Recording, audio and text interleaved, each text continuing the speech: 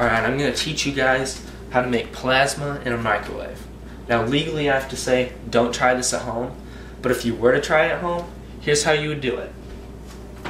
All you need is a vase or something glass. You need some pieces of wood or something microwave safe that you can put on the bottom.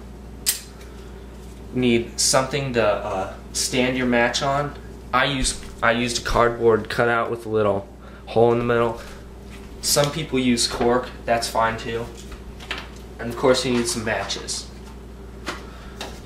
Now you gotta open your microwave, and if you have a turntable inside, make sure you take the turntable out and set it off, because if it's on it won't work.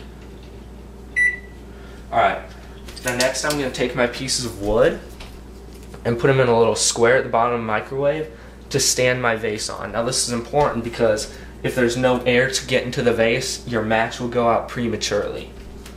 Alright, so I'm just going to set them in here.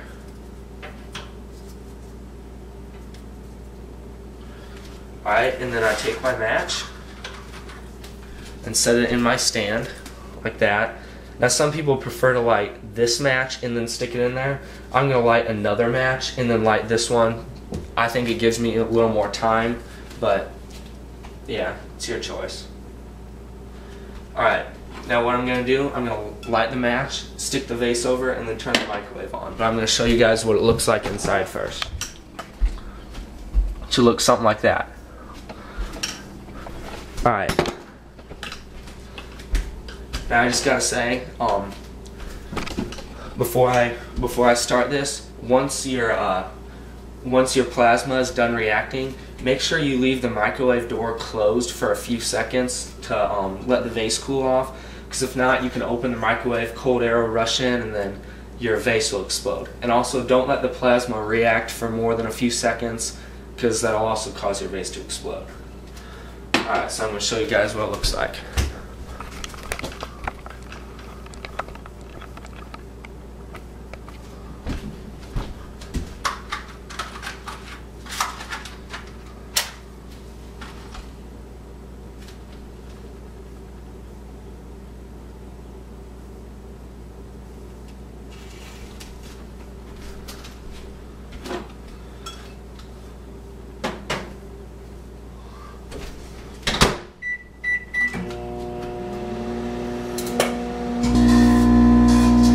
There's plasma.